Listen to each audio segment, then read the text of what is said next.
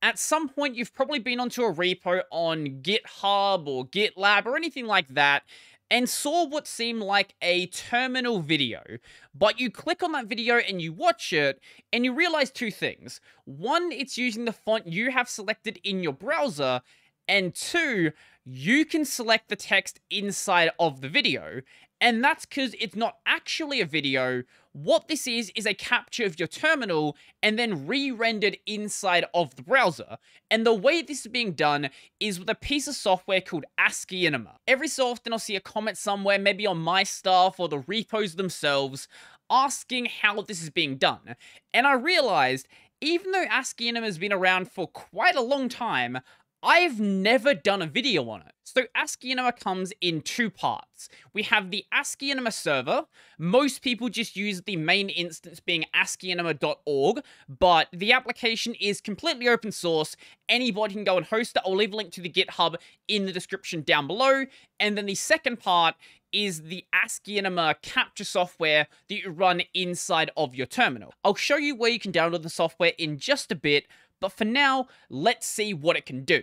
So first up, let's go and run Asciinema rec. That is going to start the recording. Now, when we do that, it's going to go and open up a new shell instance inside of our shell. So if we have, say, neofetch inside of our bashrc or our zshrc, anything like that, that is going to be reloaded. Just keep that in mind in case you don't want that to be shown. For those instances, you might want to go and temporarily remove it. So let's go and open up, we'll go and open up btop. Let's move around a bit in here. Let's go and open up htop.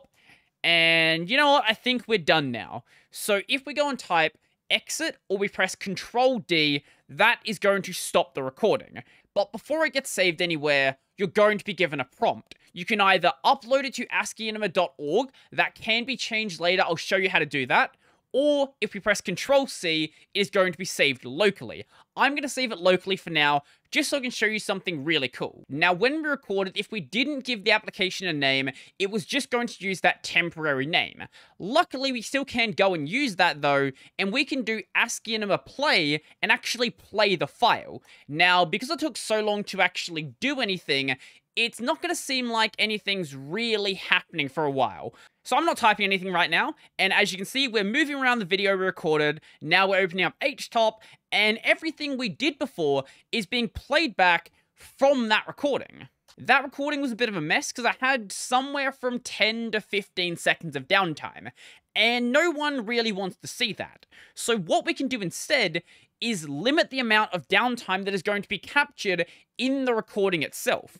Because this isn't a real video, there's no audio involved or anything like that, so we can very safely go and get rid of anything that isn't important.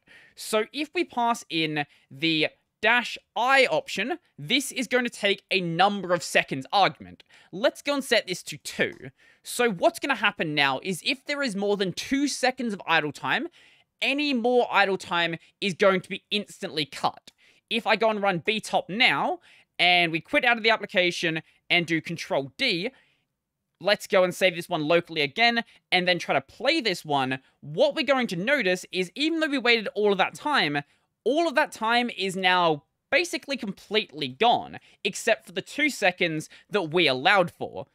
And there we go. Now, before we start recording, if we want to set a file name for the output file, that can be done by passing in a file name after the rec argument. Now, the standard extension for these recordings from Asciinema is .cast. We don't have to put .cast in the end, but I'm just going to do it to keep it in line with everything else. So let's go and run lf again, let's quit that, and let's run, we'll do btop again just because this is something on top of my head, and then we'll quit and type exit this time, and then we're done. Now, when we include a name like that, it is going to be saved locally, even without asking us. That's not an issue, and I'll show you how to upload afterwards. So, another thing we can do is change the environment variables being captured by Asciinema. By default, it's going to capture your shell environment variable and the term variable. But if we want to go and change what environment variables are being captured, we can also pass in the -E argument and then list out those variables. So you might want to pass in your editor and things like that. And then the -c argument is going to change the application which is captured. So normally it drops you straight into your shell, but maybe you want to go and capture something like LF directly. So if we pass in LF to this, it's going to start us instantly in the application, and the recording is already started. So now as soon as I press Control D, the recording is going to end, or at least it should, assuming that you don't have a binding for Control D in the application you're recording. So let's quit out of this, and okay, in that case, it is going to save. And you might also want to change the title of the capture separate from the file name. Now, this isn't very useful if all we're doing is saving locally, but if we're going to be uploading stuff, we might want to have the file name be something, and then maybe the title be a bit more descriptive. Let's just call this, in quotes, we'll say, this is a capture. Go and start the recording, and then btop, and then we'll just quit straight away. And as we're going to see, it saves fine, and the file name doesn't change here. We still have a temporary file name, but now if we go and upload this, we'll see what happens. So firstly, you can upload to asciinema.org if you don't have an account. This can either be done at the end of a recording by pressing enter, or if you have a pre-recorded file running Asciinema and then upload and then passing in the file. So in this case, let's go and use this one right here. But one limitation if you don't have an account is it's not going to be saved forever. It's only going to be saved, I believe, for 7 days. And after that point, it is going to be deleted. Now, my connection is really slow right now, so I'll cut back to when it's done. And then once the upload is done, it's going to give you a link to tell you where it's actually stored. In my case, I do have an account, so this one isn't going to be deleted, and because this is the one we gave it a title, it's actually using the title on the website. Now, to connect your account to asciinema.org or whatever server you're using, all you need to do is run Asciinema and then pass in auth. Now, I am not going to run this because it basically shows what amounts to a private key, a private link, whatever you want to call it.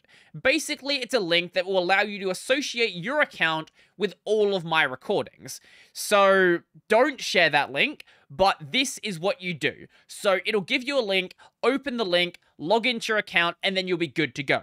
And one of the other nice things is any of the other captures you've done from this system are then also going to be associated with that account automatically. You don't need to go back and track them all down. Also, now that we're speaking about the site, one other thing you can do is you can actually go and play someone else's recording on your terminal. I think this is actually really, really cool. So, Asciinema play, pass in this link right here, and give it a moment. It obviously is going to take time to download, and depending on your connection speed and all of that fun stuff, it's going to take maybe a bit of time. Okay, now it's running, and it's running on my system. Someone else's capture right here. I think this is really, really cool. But if you don't want to play everything, we can instead cat out the capture instead. Let's do this with something locally, just so it doesn't take as much time. Now, what I mean by catting out the capture is basically dumping the result directly onto your terminal. So it's weird the way it works. Sometimes you don't see everything. Sometimes you just see the application being open. So if there's a screen wipe, you generally won't see those. I don't really see much of a use case for the cat option, but I guess if you want to see a certain step or something like that and you want to have the result afterwards, maybe that's useful, but otherwise I don't really get it. Now, while you are technically capturing your terminal, keep in mind it is limited in what it can capture. If it can't be stored in Unicode and ASCII, it's generally not going to be supported. So if you open up something that has maybe Sixel graphics, or you use Kitty graphics, or iTerm, or you use Uberzard, or anything like that, that sort of stuff isn't going to work. But everything from, you know, the general alphabet up to emojis is going to be fine. Now, as for the source code, this is the recording software, and this is the server.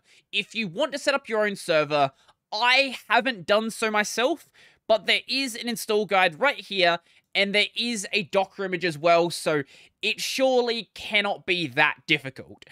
Also, the recording software is licensed under GPL v3, and the server is licensed under an Apache license, Apache 2.0. Do not ask me why they are using different licenses or why they're not using like AGPL on the server.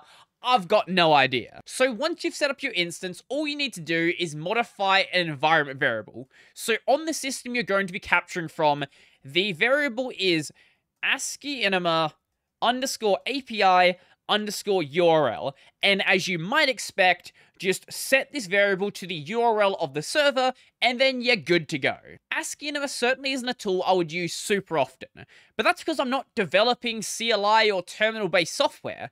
If you're a developer in that space and you want to show off something in your terminal, and you want to do it in a fairly simple way without, embedding a video, this seems like a pretty straightforward way to do it. Also, a lot of the settings we set prior to the recording, and some extra ones as well, can be set on the website as well when you go and upload it. So if we go into the settings for one of the uploads, click on edit, we're going to see we can change the title, we can add a description, we can change the number of terminal columns and rows, different themes, basically all the stuff you need. I didn't go over every single one of the recording options because I don't think that all of them are useful most of the time, but I recommend going and checking out the man page and seeing how else you can modify your recordings. So that's going to be it for me. Let me know in the comment section down below, did you already know about Asciinema? Have you used it before? Or is this a new discovery for you and you've always wondered how those videos actually worked? I would love to know. So if you like this video, I'm going to go and like the video. And if you really like the video and you want to become one of these amazing people over here, go check out my Patreon, subscribe to Johnny Bearer Pay, linked in the description down below. I've got a podcast called Tech Over Tea. I've got a gaming channel called Brodie Robertson Plays. That's going to be it for me, so I'm out.